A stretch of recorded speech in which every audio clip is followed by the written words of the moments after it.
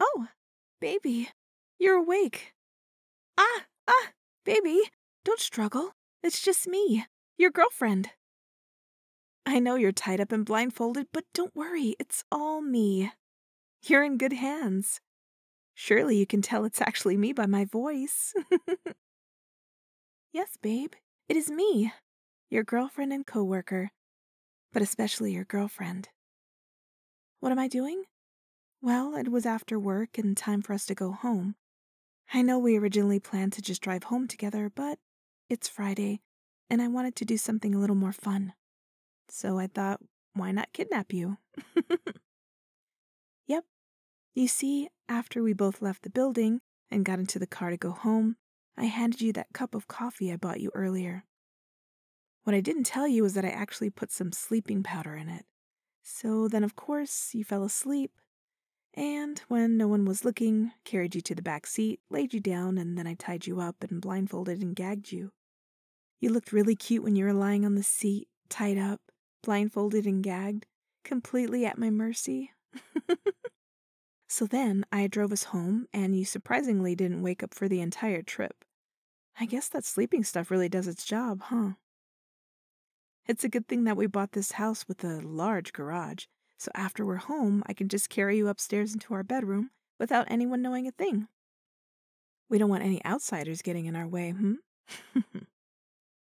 And that brings us right here, where we are now. So what do you think? Am I a genius? I kidnapped you successfully without you knowing, and I never got caught. And now look at you, tied up helplessly on this chair.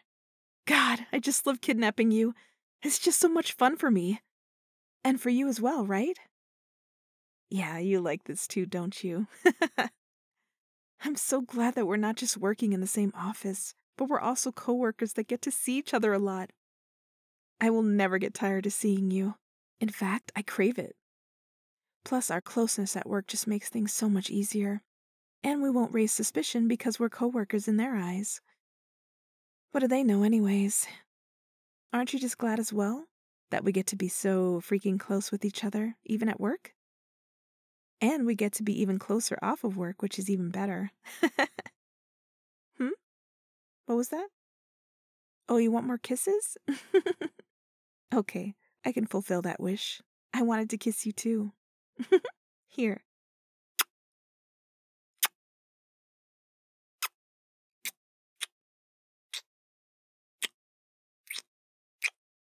Fuck. I can never get tired of your kisses, baby. It just feels so invigorating. It's like we're literally showering each other with love and affection. And I'll never stop craving your love, nor will I ever want to stop giving you my love as well. Exactly. I'm so glad we agree with each other yet again. Now I want to tell you a few things that's on my heart, but I just want you to sit there and listen to me talk and not do anything else. So I'm gonna put this gag in your mouth because I want you to be quiet for me. Plus, I love gagging you. Is that okay? Good boy. Here, open up. There, now the duct tape.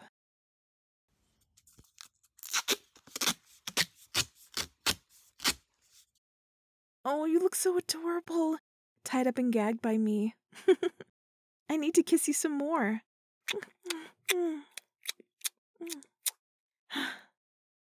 Okay now, babe. You know that when I first started to have feelings for you, I would often fantasize about kidnapping you. I'd been thinking about putting you to sleep, tying you up, gagging you, and keeping you at my place. I didn't want to hurt you. I just wanted to bring you to somewhere private and intimate. It all feels really thrilling and exciting, and I've been wanting to do it. But I didn't want to make you uncomfortable or scared, and I didn't want to drive you away. So I waited for a better time. Then we became closer. One day after work, we were chatting about anime, and I noticed the stories and characters that you liked the most. They were always these Yandere stories where the main character would often get kidnapped and tied up by the Yandere girl. I could tell you found the stories exhilarating every time you talked about it. And then one day you came to my house and you accidentally saw the bundles of rope that I usually hid under my bed. You didn't say anything, but I saw you noticing. At first, I feared that you'd think I'm a weirdo for keeping rope under my bed. I was honestly so worried and my heart was racing. But surprisingly, ever since the incident, you actually became more eager to spend time with me. As time went on, I mustered up the courage to confess to you, and you literally couldn't be any happier. Do you still remember that day? So then we started dating. We shared almost everything about each other, including what we're into. And just as I thought, you're into yanderes. And I'm someone who could satisfy your fantasies. And that was exactly what I've been doing to you. Do you remember all of that? Because I still remember everything. Every piece of memory between us, from start to now. You're just so fucking important to me, my love. I don't ever want to leave you, or have you leave my side. I'm just looking at you right now. I really love seeing you like this. Tied up and gagged in front of me. You can't move unless I let you. And you're not going anywhere, and neither will I. The best part is that there's no one else but the two of us, just being with each other, and the ropes that bind you remind the both of us that you belong to me, and I belong to you.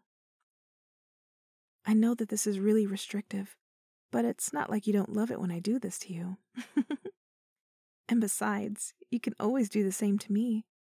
If you want to kidnap me or tie me up to a chair while you spend time with me, I'd love it. Babe, can I unbutton your shirt?